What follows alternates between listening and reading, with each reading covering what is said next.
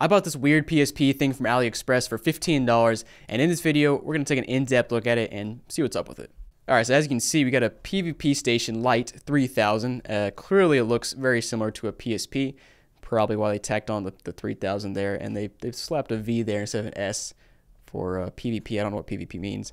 We got 3D World, 8-bit, 2.8-inch LCD, full-color LCD screen, more brighter. Crash, Mind Over Mutant. So we got Crash popping out of the screen. We got this other dude over here. PvP Station Lite 3000 on the top. Super wide color LCD digital game system. This thing is awesome. Like I love I love the descriptions that all these products from China have.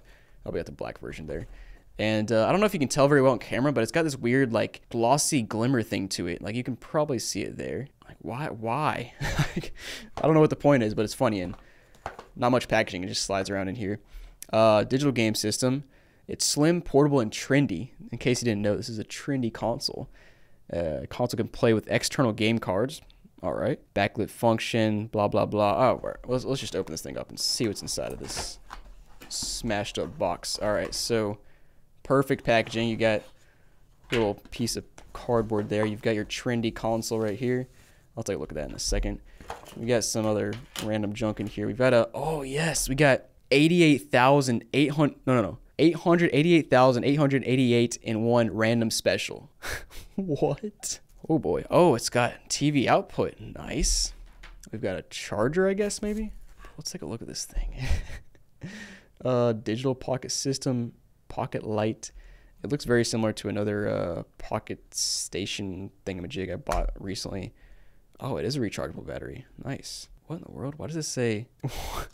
Dude, this is a Game Boy Advance SP battery? This must be an aftermarket Game Boy Advance SP battery. Let me zoom in on this. It's got this weird glitter thing to it, so you probably can't read the text, but it says, using a range battery only with Game Boy Advance SP. So we're already breaking the law here. We're using it on a PvP Station Lite 3000. And let's go ahead and turn it on. And oh, baby.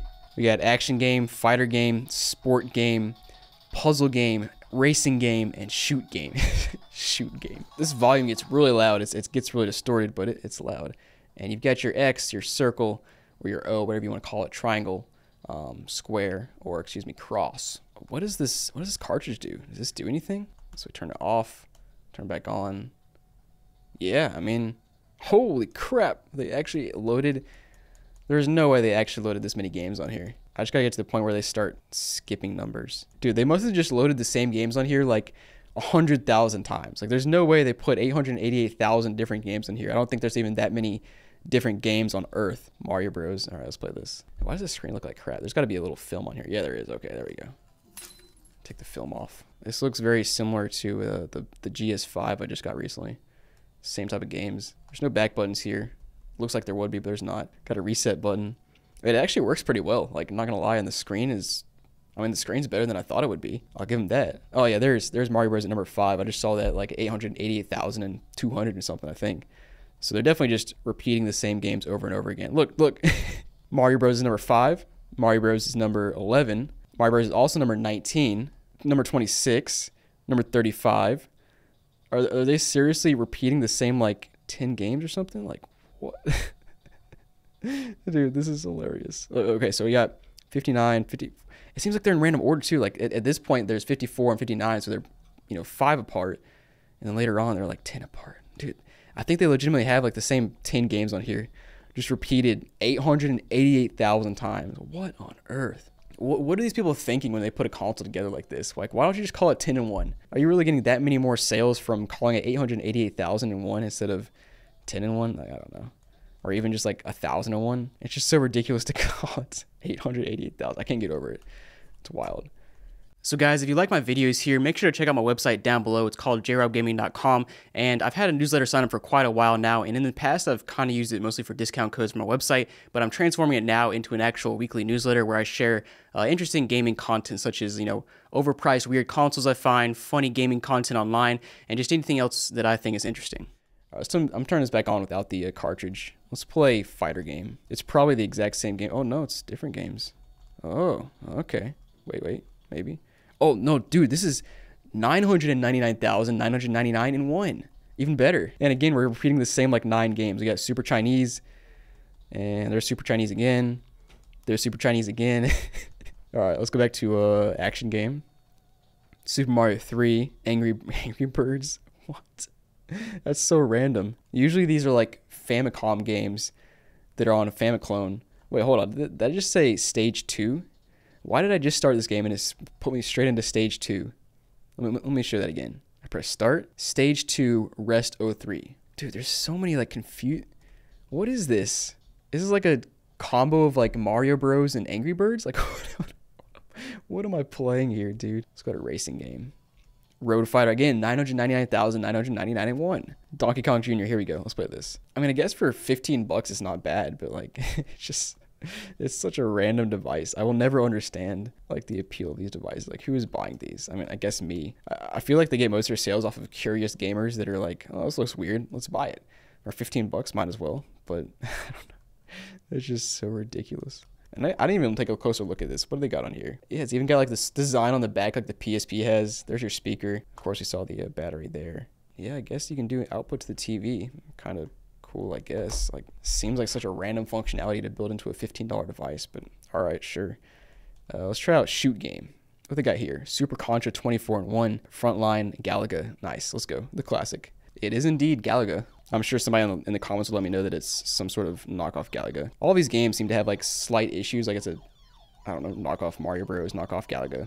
Or maybe it's just a version I've never seen before. But man, I can't get over how weird these consoles are. Puzzle game, Dr. Mario, Tetris 2. Again, 999,999 I think they just like slapped as many numbers as possible there, as many as they could fit. Like if they had enough screen space to put 999 trillion, they would, and then just repeat the games over and over. I just feel like it's such a waste of space and memory and time putting all these games on here. I'm gonna go ahead and turn it off, and I want to take a look inside of this thing. It's got 1 screw holding it in place there. Yeah, there we go. Okay, we got 3 screws holding this console in place. Actually 4. We gotta break that seal. So 1, 2, 3, 4 screws. Let's go ahead and open this up and see what the inside looks like. So got all the screws out, but it's still not coming apart. I think I gotta like release some clips or something. All right, I finally got it out. I had to, there were some clips on here I had to pry loose. But yeah, there's our cartridge slot, and the back piece looks pretty plain. It's not a very complex PCB. We need to flip it over somehow. Oh, there's, of course, some more screws here. Give me a second. All right, now let's flip this thing over. We've got a screen, of course, got a pretty basic PCB. You got your pads for your, your 4 buttons over here. You got 3 buttons down there. Pretty basic, of course. I don't have the knowledge to design a PCB like this, but comparatively to like a PS5, Xbox Series X, or any game console, really pretty basic. Just a 1-layer PCB. Not even there's not even any traces in the back. You just got a couple traces right there that go through the board to the LED right there, and then your micro USB port there, or your mini USB port, excuse me. But yes, it's so interesting seeing these consoles and how basic they are. How they're like interesting, and they for their purpose they work fine. I mean, like this one, the buttons are not bad, and the screen's not bad. Like the screen is better than I thought it would be, but even for 15 bucks, it's like, why? Like what? I guess if you want to play Galaga on the go and you don't want to download it on your phone, then this is a great solution. You can play Galaga now, or Mario Bros, or whatever the 10 games they had on here. But yeah, thanks for watching, guys. Hope you enjoyed the video. If you did, make sure to hit that like button down below and subscribe. And thanks for watching, and I'll see you next time.